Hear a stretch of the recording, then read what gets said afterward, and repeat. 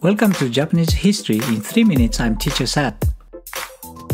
Europeans came to Japan in the 16th century. The encounters had a great impact on the subsequent history of Japan. In August 1543, a Chinese ship carrying about 100 people drifted ashore at the Tanegashima Island. Among the passengers were 2 Portuguese, Francisco and Mota. Tanegashima Tokitaka, then 16 years old and the lord of Tanegashima Island, was amazed at the power of the guns owned by the Portuguese and bought 2 guns for 200 ryo. Although it is difficult to convert to the current monetary value, it is thought to be at least $100,000 today.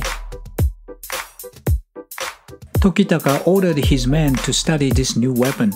They succeeded in developing a domestic gun and excellent gunpowder in just 1 year.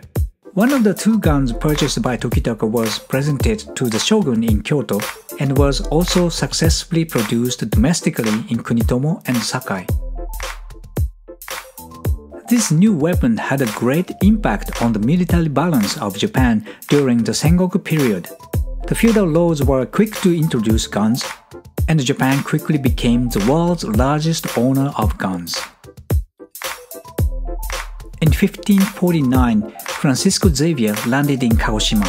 Xavier was a priest of the Catholic Church and a founding member of the Jesuits. While proselytizing in Goa, India, he met a Japanese man named Yajiro and decided to evangelize to Japan.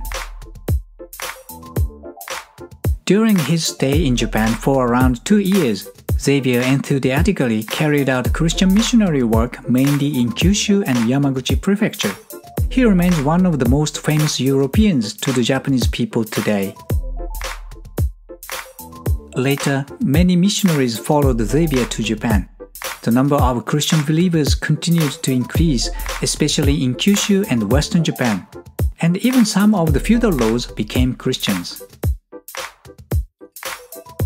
In 1582, the Christian lords of Kyushu sent 4 boys to Europe, where they had an audience with the King of Spain and the Pope.